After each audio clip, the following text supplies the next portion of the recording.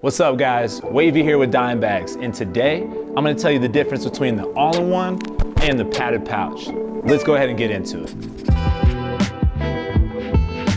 At least once a day, I get an email of someone wondering where the rolling tray is for their all-in-one. So let me go ahead and drop some knowledge on you guys. This is the OG padded pouch. Been around for a long time, 23 different colors. Protects your hand glass, you know it, and we all love it.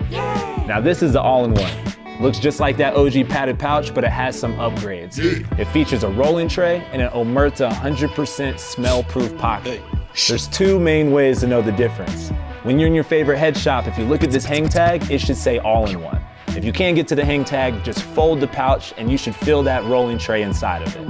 Now that you know the difference between the all-in-one and the padded pouch, share it with a friend and tag them below.